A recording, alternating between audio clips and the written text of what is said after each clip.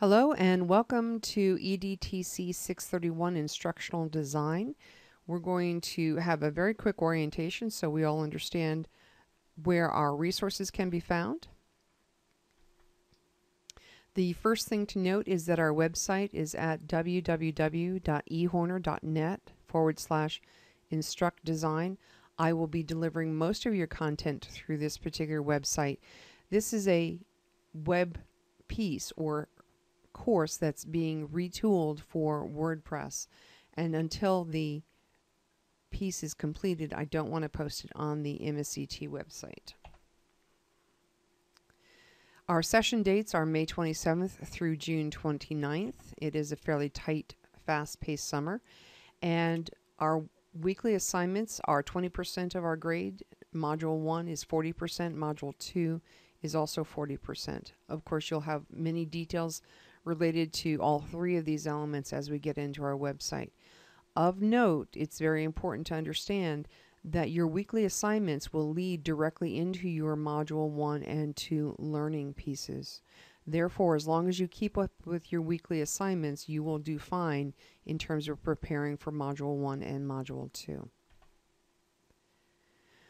The framework that we are going to follow, each graduate class meets for 15 sessions. In order to do that over the summer, we break that into calendar weeks. So each chunk or calendar week is equal to 3 sessions.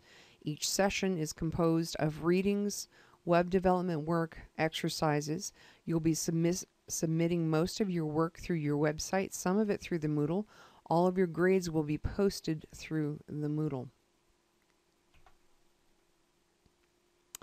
If you need to reach out and get in touch with me, please email me at ehorner@ramapo.edu.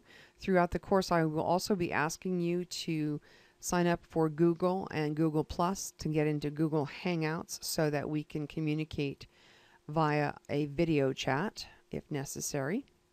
Let's go ahead and take a look at our website. And super important to remember, breathe deep, you can do this, and let's jump over to our website.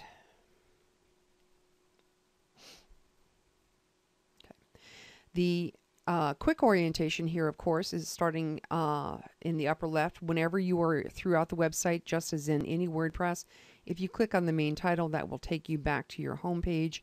But in addition here, I have a home page over to the right-hand side. I've got a resources tab that has got some information on it that we'll be referring to, but it is otherwise just resources. I've got some teaching samples in here. These are the places that I go to give examples, etc. You don't necessarily need to go there, but you're certainly welcome to if you'd like. Along our right-hand side, I've got our assignments, and we can see that our assignments for Chunk 1 or Week 1, and this is Sessions 1, 2, and 3, are posted. Note that all of the activities in each of our chunks will always be due the following Sunday at 10 p.m.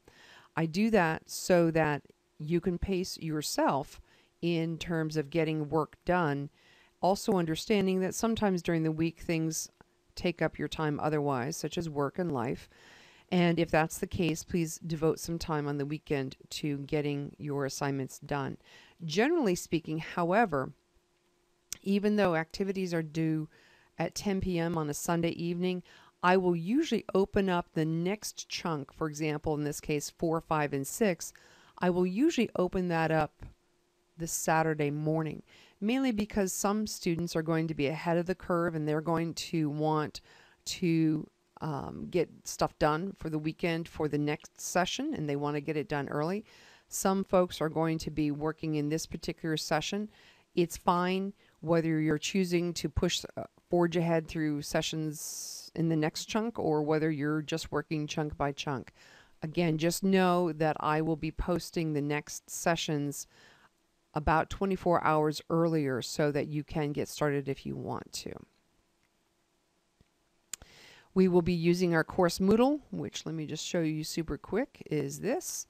And in here you will have the variety of activities. And before I leave this particular page, note that you will also have your grades listed in here. And so this is the place to come and check on your grades, as well as taking a look at submitting any extra assignments that you may have. Okay.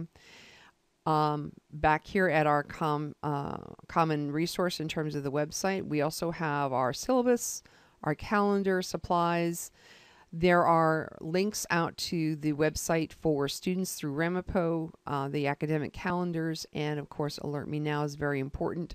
Note that we really will never close for a campus problem because we are an online class.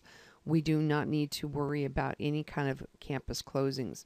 We will simply follow the pace that we are using. For the moment, those are the things to take a look at. Go ahead and get started into session 1, and I'll see you in a bit.